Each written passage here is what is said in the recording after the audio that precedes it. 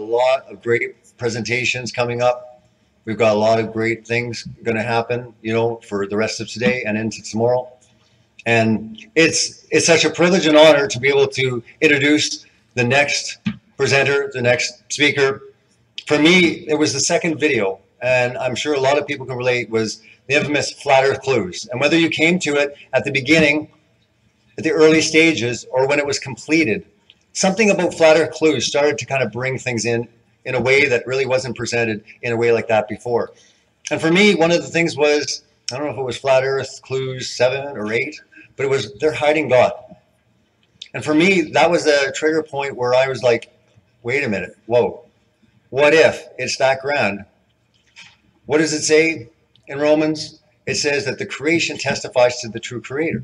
So if there was an adversary, what would be your number one way to destroy the idea of a creator in people's minds? You would attack creation. You would attack the reality of what it truly is.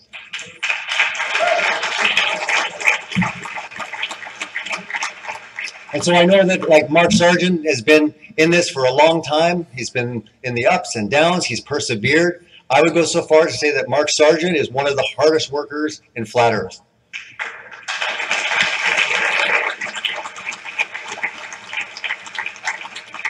I hear a lot of things about Mark Sargent, but one thing I can say is I don't care who you are, what city you live in, whoever, you know, whatever your belief is. If you want him to mirror something, get the word out, promote what you're doing, he will do it. He will wake up early to do it. If it comes to an interview with the media, he will wake up at 3 in the morning to do it. If it's international media, he will drop what he's doing to promote it. So for all the stuff that's been said about Mark Sargent, the question is, and I always basically say, is how can it be a bad thing when he will promote any one of us? You want to have a meetup in your city? Get a hold of Mark Sargent.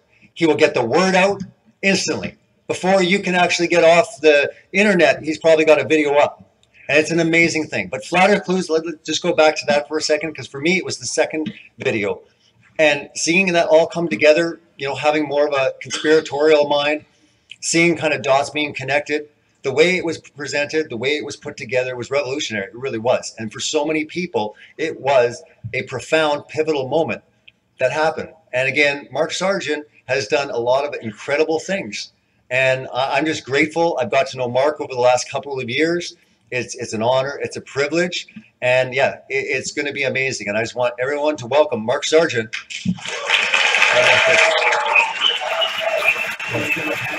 Hello? Sure. That's fine.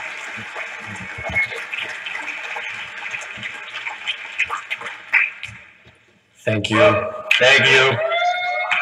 Love you. Love you. All right. So here's what we're going to do. This is the Q&A.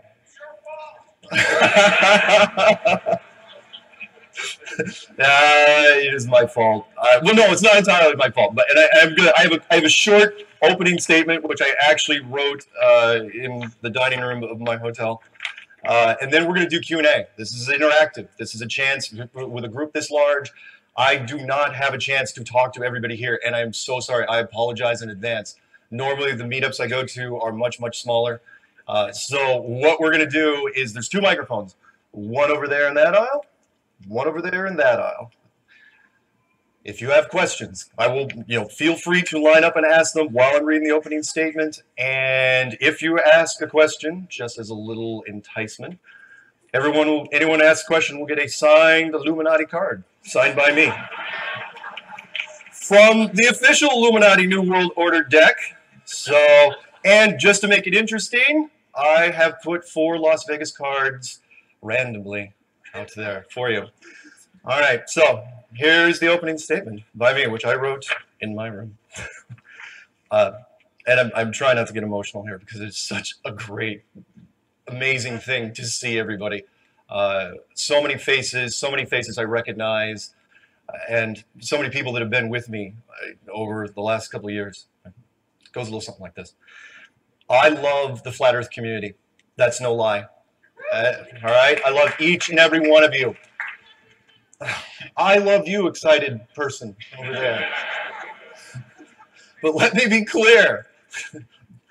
I am not the father of flat Earth. All right. All I did was walk up to a door that was already there, point at it, and say, hey, I think there's something very interesting on the other side. Right? And all you crazy people, you had to poke your head inside and take a look around. Now, here we are, 2 years later. You've taken this further than I ever would have hoped. For that, I'd like to give you my deepest and most sincere thank you to each and every one of you. I don't care if you're creating content. I don't care if you've got a massive YouTube channel. I don't care if you're doing interviews. If you were here, like D. Marble said, you're part of the resistance. You're part of the solution. Someone asked me yesterday, and then we'll go straight to comments. Someone asked me yesterday, as this room was being set up, aren't you nervous about seeing all those chairs? I told them, I don't see chairs. I see a flat Earth army. One that will shake the foundation of mainstream science. There you go. Welcome. So, microphones, questions. Raise your hand if there's, unfortunately the lights are in my eyes, so you got somebody. Who's over there? Yes, question. I'm Mike Wood. My question is, you have a background in playing computer games and know some bit about computer programming. Right. And I was wondering what your thoughts on if the reason the Earth appears flat is because we're really just a computer simulation and it was just too hard to program in a curve. It was just much easier to program in flat. Why, you mean why not program a curve into it? No, I'm saying is maybe that's the reason it's flat, because it was too difficult to program the curve, and they took the easy way out and just made it flat. It's way more, you're absolutely right. It's way more efficient to program it flat. And I'm not going to go out and say it's absolutely a simulation. Of course, you know, what is matter, where are we, and that sort of thing. But you're absolutely right. In the development world, 99% of all programmers program it flat. Not because it's clever, but because they're lazy. Exactly. That's really all there is. The programming a curve is hard. You've got to go take into a lot of geometry, so you don't do it. So you always will develop it flat if you can. Yeah, absolutely right. Get your card. Get out of here. All right. All right. Over there. Michael. Uh-oh. Is your mic off? While we're fixing that mic, we go back to that mic. Hey there, Mark. Hey, what's up? Robert Forsch. Hey. I know you mentioned that you went to a door. What I'm kind of curious about is how did you even think to look at that door? Call it fate, call it providence, call it. It was, for me, part of it was boredom. You know, I looked at a lot of conspiracies. If anyone knows my story, I was a conspiracy guy for years and years and years and thought I had seen it all. And everybody here knows, they've all heard about the flat Earth. That's the weird part. Everybody here has their top 10 conspiracies, and flat Earth was absolutely not on that list. And then, for whatever reason, everybody's got their own story of how it happened. I just was, recommended to me was just a flight path thing by a guy in Germany. And I took a look at it, I was going, this might have some validity. And truthfully, in the back of my mind, I was going, it's flat Earth. It's a piece of crap. I can shut this thing down in a weekend. That was a big mistake. And then I put out my phone number, which was even worse. And I called you. It was cool. I thought, hey, they know I'm calling them. It's okay. I'm calling them anyway. Yeah. And I appreciate, by the way, people that call me and just leave messages, or people that call me and hang up and then call again because they don't know the number is real. Thank you for that. So, wait, is somebody, and as I did that, as I said that, somebody's actually calling my phone right now. All right, is 479 area code in Arkansas? Are you actually in the room right now? Did you just do that? All right, we'll say no. All right, Rick, are you? Yeah, Michael Cusack is here from Indiana. Indiana in the house. Where you at? Make some noise. The Hoosier State made it. All right, everybody's excited about that, except everybody. Wait, but who am I talking to? This side or this side? That side. Michael Cusack, go ahead. Hey, I love your stuff. Hey, man. Big fan. Is your real name Wreck-It Ralph? Wreck-It Ralph. And nice. what is your favorite That's ice cream? good. That's good. I know. I was actually. That's what, because of how I look, or because the whole Ralph thing. The Ralph thing? Yeah. No, my name is not Ralph. Hey, if Math, whatever your name is, Powerland, if you're here listening, just delete your account because I mean, you just cost too much. Promotion, you know what? man, I'm glad you brought that up early, though. And by the way, guys, reminded me when I got 2 minutes left because I do want to read. I want to end this with an inspirational email that somebody sent to me just before I came to the conference. But to the guy's question, just to clear this up once and for all, look, I have been accused of being a lot of things since 2015. I mean, literally right out of the bat, March 2015. So real quick, and some of you already heard this list. I've actually made this list. It's called Mark Sargent Was or Has. I was a deadbeat dad from Boston, caught on video, high-ranking Mason, faked an appendix operation, faked a world pinball championship. I was a drone strike pilot for the United States Air Force, a professional psychological operations officer for the CIA, living in Patricia Steer's apartment with David Weiss, married to Patricia Steer, had a Croatian child 18 years ago with Patricia Steer, and said child is possibly a Russian spy, a full-time NSA data miner, and a Hollywood executive working at Warner Brothers, currently living in San Diego, which means I'm in the gay mafia, and I'm a large Jewish woman. So there's, look, if somebody wants to say my name is Joe and I live in California, it's like, oh, wait, you didn't give him a card? Oh, Patricia's, wait, who's got the cards? No, no. Those are the ones we're giving out to people. Right, so I should give one. Wait. I'm the card. Oh, come on. Look, come on. You gotta let your wife do. No. Look. Girls, you're both pretty. Come on. Really? So they have to come up to you to get the card? All right, let's do it. Okay, so on this side, if you ask a question, you gotta literally walk up to the front, probably breaking all sorts of security protocols, and pick up the card from Patricia. You go. Hi, Mark. This is Malu Vinshanti. We spoke to you in Georgia at the Flat Earth and Global Debate. Cool. The question I have is what I wanted to ask. How long do you think it will take for this to be taught alongside the globe Earth? Or better yet, what taught? Steps, that's a tough question. Better yet, what steps need to happen before this is... I know what your question is. How long? Where are we? I would disagree with some of the speakers so far, which is, look, I think we're almost at the critical mass point, and the media here proves that. There is a whole bunch, and I'm not going to list them off here because I actually don't know all of them. There's a whole bunch, though. The media that came here unsolicited on this. This is a big deal, and I can't stress this enough to you guys.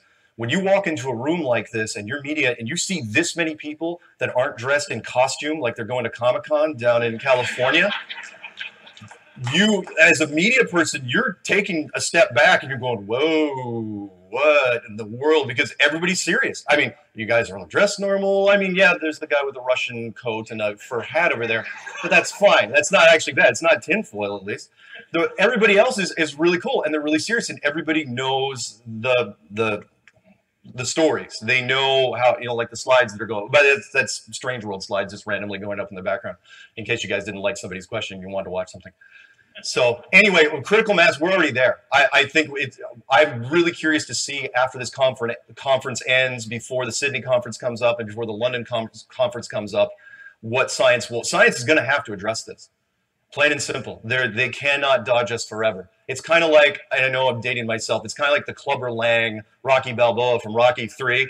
Like, it's like, you can't dodge me, and I shouldn't do those accents. Anyway, sorry, over there. What do you got? Hey, I'm Ryan McNay from Seaside, Florida, which, interestingly enough, is the little town where the Truman Show was filmed. Oh, nice.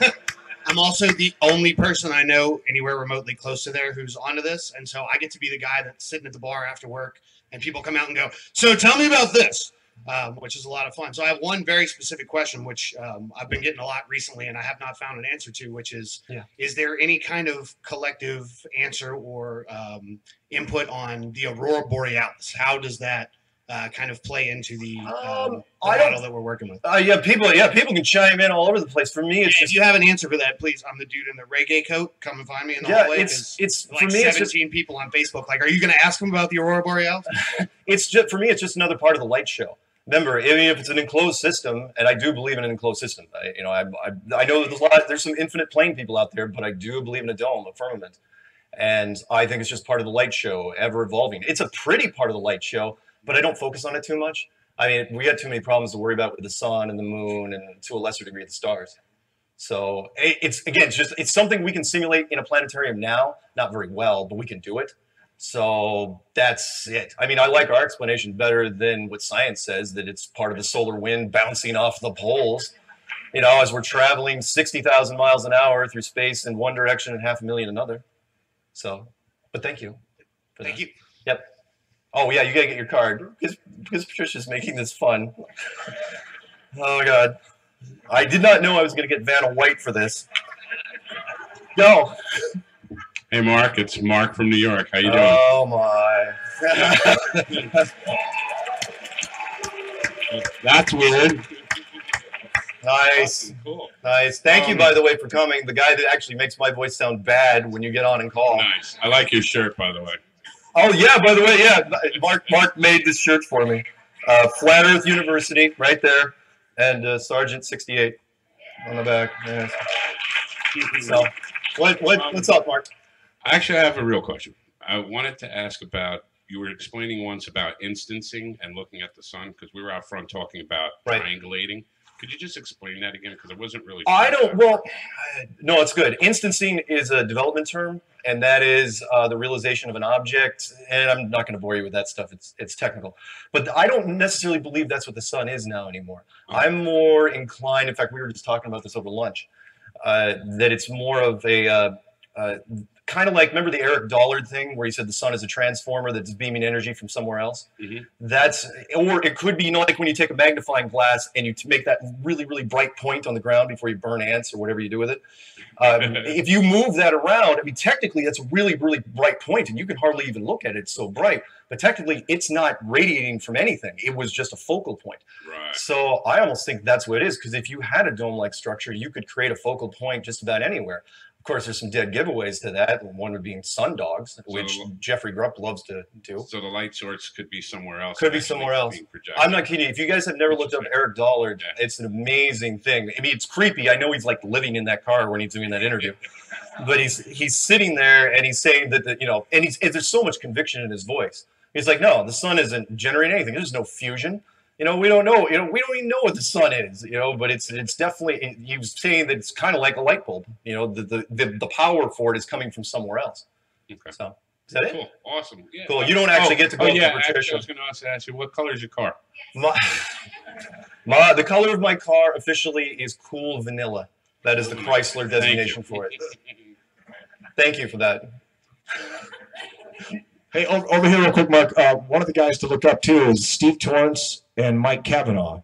They did a model, a rendering that kind of shows the pattern of the sun and the circuitry, so that you can actually see that. And it kind of goes along with what you were saying about the light not being necessarily projection, but more of a, I don't even want to say projection because I don't know if that's we're talking about tech. Remember, in a planetarium, we can duplicate just about everything in the night sky right now. And that planetarium technology has been around since what? The 70s. Back when on weekends they would turn the planetarium into like Laser Floyd and Laser Led Zeppelin and stuff like that. So the only reason we can't, in fact, we've got the tech now. The only reason you can't do daylight scenes in a planetarium is because we don't have the ability to generate that many lumens. Yeah. So whoever's running this place has a lot more tech than we do. Sorry, was there a question on that side? Yeah. I'm very happy, Mark, that there's Bruce Willis standing next to me. Very good. No, Mark, I'm... yeah. Okay. No, one question. I'm Harro Fulgraber from Germany. We are here from a science magazine, which is called Galileo. Are you the one I'm doing the interview with after this thing's over? Oh, thank you. I was wondering. I didn't know who I was talking to after this. No, I have a question. Even when we speak about our school system, just that I've been taught about the globe and everything like that. Right. All over the world, not only here in the US. Can you tell me something about the motivation? Because if somebody wants to tell me a story, it always has to be a motivation for the big question. I think I know where you're going. What is in your eyes? Right? Why it's built or why it's being hidden? Why? Why being hidden, or why was it built in the first place? No, why is it like that we grow up with this knowledge Oh. all over the world? Be- And what is the advance for those people who, in your eyes, who tell us not the truth? I will chime in on this. When it comes to this world, and I know it's not an absolute map, but if this is the world, more or less, then it was created. And if it was created, then you're not alone. Plain and simple. All right? You've never been alone. Your whole life, there's always been someone with you. You can't be the ultimate authority in the world if you're not the ultimate authority. You know what I'm saying? Meaning, one of the rules of power is you never admit that there's someone bigger than yourself, because that diminishes your authority. If you're the government running something, the last thing you're going to do is say, oh yeah, those guys could kick our ass all day long. Because all of a sudden, it's true, where all of a sudden you would, someone would come to, if you were trying to be oppressive to your people, the people would say, why would I have to listen to you? These guys are way better than you are. And then, it leads to bad things from the government standpoint. So that's why. Short version is they are hiding God. How's that? So that means it's based on wait, sorry. Say it one more time. Sorry, that means it's based on religion? Not necessarily based on religion, but definitely based on a spirituality. At the very least, based on spirituality. Yes. I mean, everybody here has felt it. Robbie had a great quote, and that is, try to be an atheist and be in flat earth. It cannot be done. I have yet to find an atheist that believes in any version of this model. Actually, a lot of atheists have come to find him. Oh, absolutely. Look, guys, some of you already know this. I fell away from the church for years. And I know you got a whole bunch of questions, but we'll talk during the thing. But I fell away from the church for a long time because I was a big tech guy into science, and I love NASA and all the space movies. When I got into this, that turned it all back around. Now, yeah, I had to sort of give up all the science fiction stuff and the space movies, and I was kind of sad because I owned a lot of the DVDs. But at the same time, I became, you get filled with that inner peace, that inner connection that you can't get anywhere else. No worldly thing can give it to you. So, all right. Okay. Sorry. So, by the way, is Prisha over there giving cards out? Good. Perfect. Thank you. All right, Vanna, turn the letters. Okay, over there. Hey, Mark, Earth Pond here. Hey, Earth Pond. Ask you, within the CIA, who actually implanted you within the community? Just kidding. But I did. No, I was gonna actually ask you if you intended on doing any more clues, or are you just gonna keep doing the? Honestly, interviews? right now, look, there hasn't been a demand for the clues since there's so much other content was generated. Honestly, truthfully, if somebody emailed me and said, "Oh yeah, Mark, you just do more clues," if I had a whole bunch of emails, yeah, I'd probably do some. But I'm amazed every time. It's hard to even keep up with content now. I almost envy the people that are going into Flat Earth for the first time, because there is a wall. I should put down this globe. There's a wall of content out there that I cannot literally keep up with. I mean, I'm doing Flat Earth and I'm sorting by per hour now, just what's happened in the last hour. So I'm just going wherever it takes me. I'm on a ride. I am in no control of this whatsoever. I'm glad and humbled that the clues touched as many people as they did, and everything else has been unsolicited. The interviews, the radio stuff, the book stuff, all the people I've met. If it comes to that, yeah. If I wake up in the middle of the night and say, yeah, clues there, I absolutely will do it. But my God, we've uncovered so many stones. I don't know if there's any stones left that science can come back on. Look, it's 2 years. We still can't get a decent debate from mainstream science. So anyway, don't want to ramble. Yeah, cheers, man. You're actually the one who got me to actually consider Flat Earth, so thanks for that. You're very welcome. Very welcome. You over there somewhere. Hey, Bruce. Hey, Mark. Bruce. Yeah, I'm Adam. I'm from Kansas City. Hey. Hey. Kansas City. Got a question for you with all the hubbub, kind of regarding the AE model versus the other models currently. Isn't it foolhardy on our behalf to come to a collective, consensus regarding this stuff, when if we are criticizing the fact that the space programs are showing us, non-legitimate photos from space, right, and we can't show them a legitimate photo, of our model? No, we can't. That just seems a little bit dangerous. That's I guess I would say, and maybe a turnoff to people that are Not really trying to necessarily. apply the scientific method. I know where you're going with this. So And I have one other part. Just all right. But go ahead. Go ahead. Oh well, no. Let me address this. And that is, and actually, the shirt represents this. And that is, and I didn't actually have anything to do with how they made this up. Flat Earth University, right? If Flat Earth is a university, and I'm going to try to lean more towards that in the future, then my role would be really the freshman recruiter. I bring the kids on campus. That's what I do. And remember, freshmen are skittish. They don't go to campuses that spook them. And so by that I mean, people come in, but once you get into the university, then you can go off and do anything you want, and they can specialize in stuff. Like if you want to do land experiments, if you want to do air experiments, you want to do water experiments, you want to do photography, you want to do songs, you want to do podcasts and radio shows and all that stuff, then you can do it. And as far as alternative models or advanced models, I call them advanced models. I don't call them alternative models anymore, because yeah, there's probably way more advanced things than this. But remember, this has got to be easy to understand. For the average person, you've got to be able to explain it to them and say, okay, this is what we think it is. Now, if there's more advanced thing, yeah, that's like a senior level class, 4-year. And you can't, for me, it's not my role. It's, you will spook the freshmen in that case, and it's worked great so far. I mean, look where we are. This is the first time we've had a Flat Earth conference literally in 500 years. And would you agree that the only way to legitimately apply the scientific method is to go either explore the Antarctic or the Arctic? I mean, is that not the only way eventually, to legitimize yes. this? Because scientism's not going to answer Agreed. questions right now.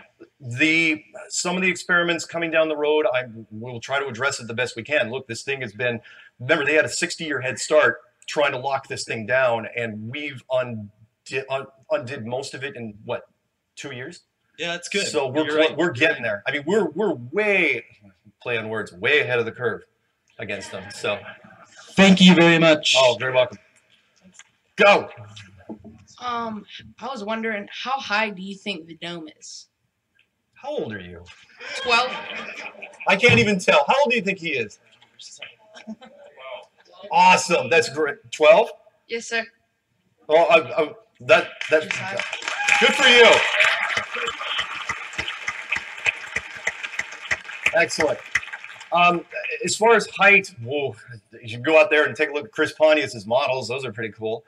But as far as, for me, I can only go with the data that was released by the government. And by that, I mean the high altitude atomic tests that were done from 58 to 62, the highest of which was roughly 400 kilometers. I don't know, though, because you're also talking about, the firmament versus where the sun and moon are inside it and where the stars are inside it or outside it. It's tough, but it's definitely shallow. I know that. And I know people bugs them when I say, oh, snow globe, right? And people are like, no. But people sometimes listen because really, if they're not that intelligent at all, that's what it's like. They'll go with the lowest thing. And it's like, oh, snow globe. I totally understand that. But a snow globe's arc is way too high. So it's super shallow compared to the width. So it would look really much like a sports stadium, which is why Chris Pontius's stuff out there, it's still higher than what I think it is, but it's probably the closest thing we got at the moment. And do you think there's anything beyond the ice wall? More, yeah. I think it goes on for a long. Are we talking about just the coastline of Antarctica? Yes, sir. Yeah, I do. Because remember, Admiral Byrd, it took him the better part of 30 years just flying around in ever better planes until finally he figured it out. So yeah, the white part on this thing would go on for a long, long ways, thousands of miles. So, I mean, we of course condense everything down because it's easier to explain to people. But yeah, I do think there's a lot more land out there. Absolutely. The only question is, how far out does it go before you hit the outer marker, and where is the dome in comparison to it? So yes, sir. Thank you, by the way, and thank you for coming. Did you come here with your parents? Did you sneak out of school? How'd you get here? I came here with my parents. Right on. Where are your parents? Right over there. Thank you, guys. Thank you, guys. And that absolutely in about 17 minutes will seg me into my letter I was going to read you guys, because it's perfect. Perfect segue. Go. Hi, my name's Vivian. I'm from Australia, reporting for the Sydney Morning Herald. Right on, Australia. Nice. So our German friend asked about sort of the end game of the people who propagate the theory.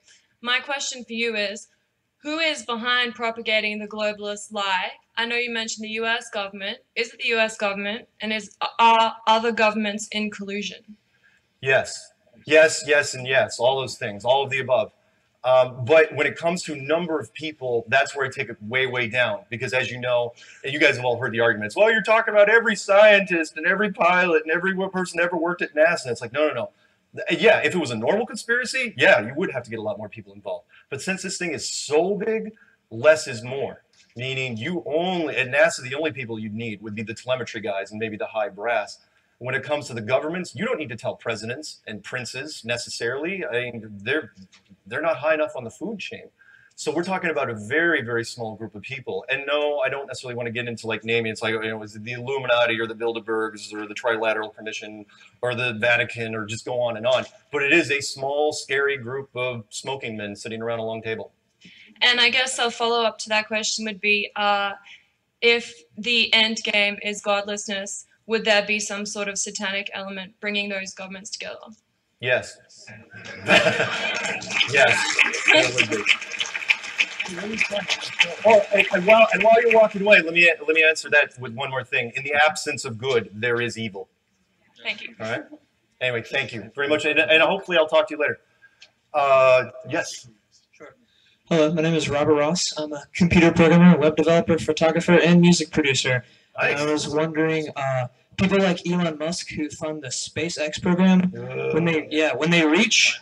If they actually do produce a rocket capable of reaching the dome, so to speak, keep in mind I'm new to the flat Earth theorem. I'm a bit of a noob. I don't know if this is a noobish question, but are they going to strike it and immediately explode, or will they just hug the edge? And just Okay, sort of... officially, Elon Musk is not, anything that man says is an outright lie. I just want to say that. Anybody covering this, Elon Musk just pulls crap out of his butt on a weekly basis. That his headlines are the most ridiculous, outrageous things. Even from, I'm a sci-fi lover, and I hate everything Elon Musk ever said.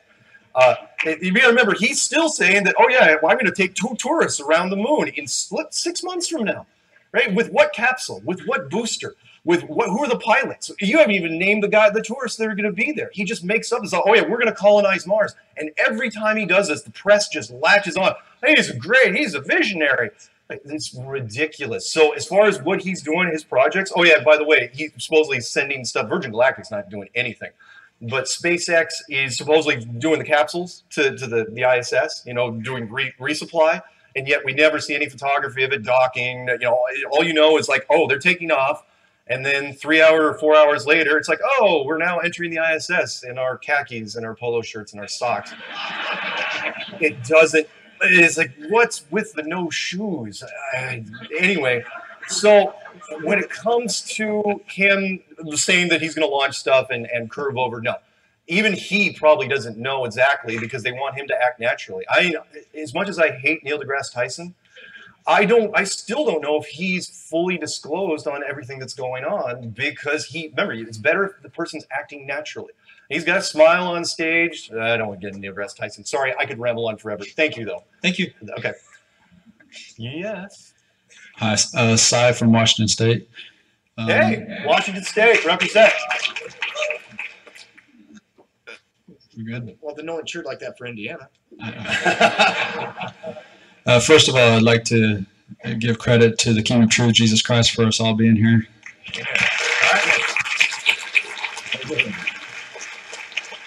Second of all, just a quick statement, just for you guys, the leaders. There is a push to look into the Aurora Borealis and the possibility of it being the original Garden of Eden. I'll let y'all take a look at that, whatever. Cool. My second part of this is, what do you think of Eric Dubay and his divisiveness with you, and who was the leader of this movement? Not that that's important, but also his fact or his point of trying to eliminate Jesus from the entire equation. Gotcha. All right.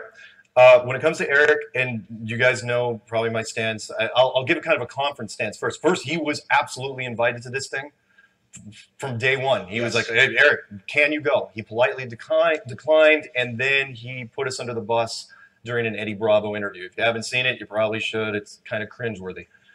As far as the differences between he and I held out the olive branch for him for the better part of 2 years. And I was like, look, you still chance, come back. You've got 6 figures plus subscribers. You can still do some good here. And a lot of people watch his videos. They get a lot of hit counts. But when he threw us under the bus, there was nothing else I could do. I mean, literally, he called the conference a shill fest, and it's like, come on, man. It's like, and he wouldn't endorse anybody. So that was it. That was all I could do. I mean, I was way more patient than most when it comes to that. I still don't hate the guy, but there's nothing. If he's not willing to come halfway, nothing I can do. Sorry, but thank you. Yes. Hey, Mark, it's Candy from North Carolina.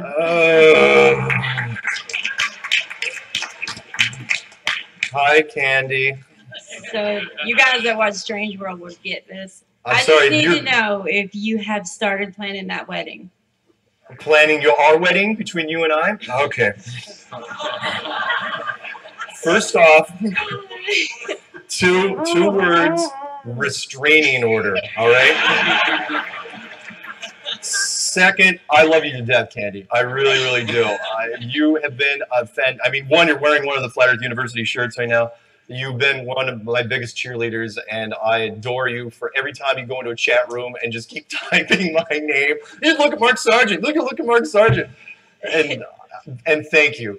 Thank you for everything you've done so far. And as far as our wedding goes, well, don't know. I still love you. But thank you. All right.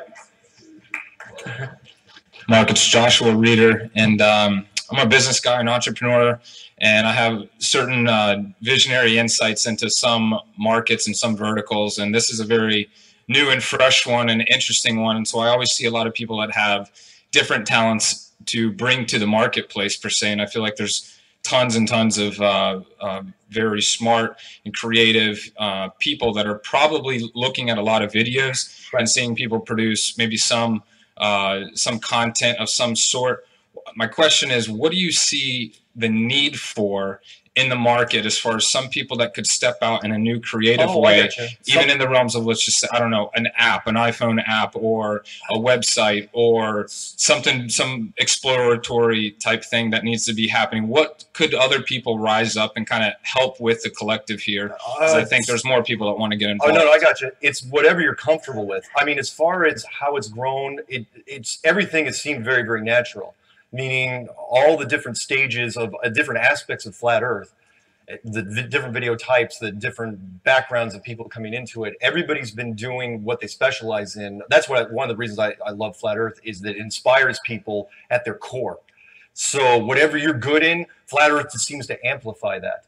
As far as what we need, what we have a gap in right now, probably more the obvious things, more experimentation, more pinning down of scientists, anybody with a master's degree in a physical science, geology, hydrology, biology, astrophysics, astronomy.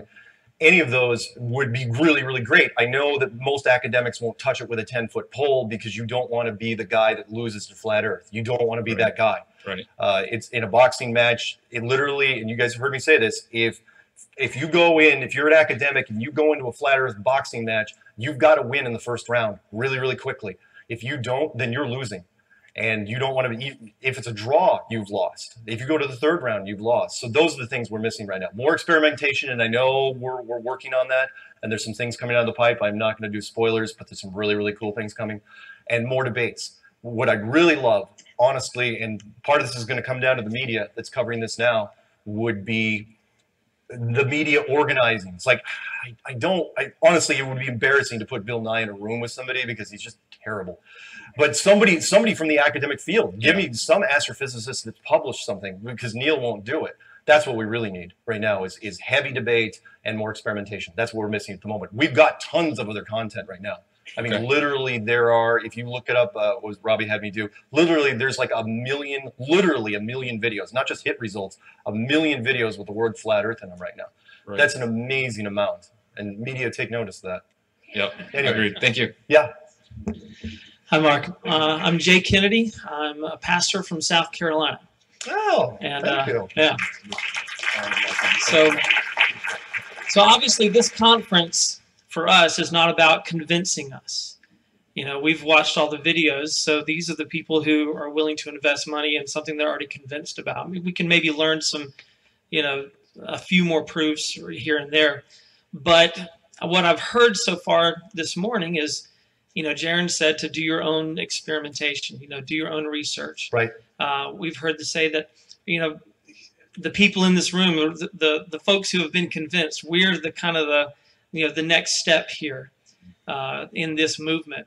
And so my question, or maybe a request to all the content producers in the room today, is that, being a pastor, I'm kind of all about figuring out how to spread the message, so the question is, what's the next step for us in spreading the message? Well, I'm thinking in terms of tools that the content producers can give us to put in our hands that are very accessible, that we can use to then spread the message in a very common sense way to people and helping to convince them, rather than, sending them to 3 2-hour YouTube videos where honestly in those videos there are going to be some 50-50 proofs, that will work on either model. Right. And so for someone who's a skeptic, those 50-50 proofs aren't going to really do the trick.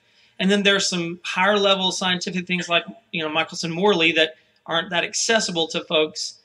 But I'm looking for the middle ground, maybe, where if you can give us, these 5 things that we can do to reproduce an experiment, to take someone through, to really be very compelling and simple and accessible. I know you're talking about the magic bullet, and it's a nice thought, and everybody's gone through this. It's like, I have the magic bullet. I'm going to tell my family about flat Earth during Thanksgiving. Whoa, that goes over really, really well. There is no magic bullet because it comes down to your audience. If we're talking about a chapter and verse type thing, you've heard me say it. I recommend testingtheglobe.com or books by Zen Garcia. There's a lot of material out there. As far as, you just got to size up your audience. There is no one hook. Everybody's got their little. I've got my trap question regarding the Van Allen belts, and that goes pretty well. Rob Skiba, I know, uses, how can you prove the globe without using NASA? There's short things, but really it's an individual, which is why I do the Fight Club reference. You have to size up your opponent. If you have to come at, if they're not, again, real short, if they're not into conspiracies, you got to come at them sideways. And most of all, and I can't stress this enough to anyone out there, don't lump in other conspiracies in your argument, because Flat Earth puts them on their heels so quickly, they don't know how to recover. Just about every interview I've done, and I've been really careful about it, I don't let them bring up Sandy Hook or Boston bombing or 9/11 or every major war the Americans have ever fought, going on and on and on. There's nothing. You don't want to do that, because then they'll latch onto that, because they know, they're more. It's like, then they'll sidetrack you. I always, stick with flat Earth. That's the big one, because it is so disarming. Well, that, and it's polarizing, and that it makes people really, really irritated. But you have to gauge the level of irritation and just pick. There's honestly, I don't have. If I knew what you're talking about, the playlist or the magic bullet, I would have a playlist of only 5. The one I recommend to most people now, which it's on my YouTube channel. It's just, in fact, you don't even have to go to my channel. Just type in Flat Earth Shortlist. It's literally the Flat Earth Shortlist for new people. It's a collection of all sorts of people, mostly from the presenters here. But there's some from other people that aren't presenters here. It's really good to go off of. Anyway, sorry. Probably have time for 2 more, and then I will read this email, and then we'll go. What? Want to thank you for coming to Los Angeles. That was a wonderful thing. You're from the Pasadena native. Thank you. I'm Angel Shackleton with FlatEmpire.com. Kendall, got a question for you. Yes. You've said many times about you've done unsolicited. You've put out your phone number so they're easily reached. You can be taken seriously, and that you didn't monetize anything until you were asked to. Right. And now you have your book and all these interviews.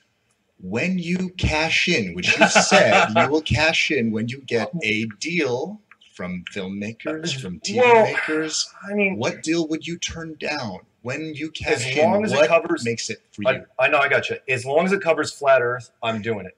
But if somebody came to me and said, hey, we want you to do some television thing, but we want you to do sort of like an Ancient Aliens hybrid sort of thing, I'd be like, no, flat Earth is what I do now. This is what I do every day. I'm flat Earth 24/7. So as long as that integrity, that part of it's the core stays solid, I will, entertain anything. And there's been things down the pipe, but as far as cashing in, look, as long as it's a flat Earth journey, I'm taking it. If it's not flat Earth, I'm not doing it. Flat Earth Baywatch. Flat Earth. Nice. All right, we have time for I think 2 more. What over there? This is Nathaniel from California, aka Pittsburgh, California. Is that Pittsburgh, California? Yes, sir. I'm in the house. There is such a thing, by the way. I have one question and a comment. Have you heard anything recent on the supposed moon video, the moon race that they're supposed to be doing? You mean the Google X Prize? Yeah. Have you heard anything? Oh yeah. That can was kicked down the road almost immediately. I knew it was going to happen. If you guys hadn't heard about the Google X Prize, Google was going to pay $20 million to the first company that landed a probe on the moon and return images back, right? And there were 5 countries that were going to be involved: the United States, India, Japan, Israel, and I can't remember the 5th one. Oh, Europeans. And but you had to launch by December 31st of this year. We were talking, what, 6 weeks from now? Right. And they kicked it. It's like, oh no, we're going to postpone the launch date until April. Nobody's even talking about this. But before April, they'll kick it down again. And don't forget the Orion program. All right, last question. I just have one comment. Just my comment. I just wanted to tell you personally, thank you and all the content providers for that you have doing, beating the steady drum. And for Scripture tell us, let's come to the table and just reason with one another. And that's what we're doing. Thank you. When we come together like this, big things can happen as we see. Here we go. So let's keep it flat. All right. Hey, Mark, you got time for a couple more? I've got to read this. We don't have time because I don't want to run over. Sorry. Just stalk Mark later. Oh yeah. Well, by the way, anybody that's still in line or that wants a card, how many cards you got left on your side? 15 or 20. 15 or 20. Anybody that wants Illuminati card, see that man over there. Anyone wants Illuminati card, stay in line and see that man over there, and you'll get them, even though you didn't ask a question. You're getting them. And yell out if you get the Vegas one. All right, I'm going to end this with it. You guys want to know what inspires me from time to time? I get emails. I love emails. I love phone calls, and they're getting mobbed. Oh, my God. Okay, so I'm going to read this. All right, so this one came in just before I came to the conference. Mark, my wife and I went to visit our grandkids this week to hang out with them at the lake and go swimming at the hotel pool. They are 12, 10, and 8 years old and are all third-generation flat earthers. You convinced me nearly 2 years ago. I passed it on to my kids, all 5 adult kids, and together we passed it on to their kids, my grandchildren. So I asked the 2 older ones, the 6th and 7th graders, if the flat earth ever comes up in school. This same thing happened in each of their classes. They were both so excited to tell me that when their science teacher was telling the kids the earth spins at 1,000 miles an hour and goes around the sun, that the class erupted, with about a third of the class saying, no, it doesn't.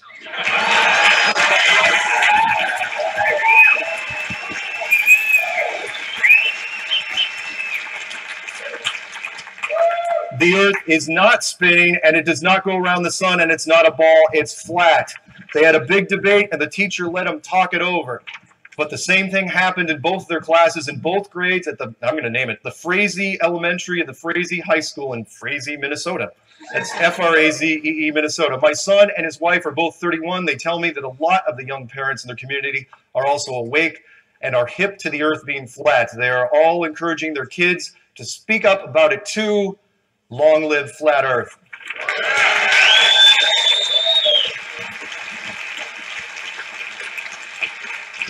That's it. Thank you guys. And thanks, man. Anyway, thank you. Is somebody coming up to? Rick's on his way. Rick's on his way. Thank you, guys.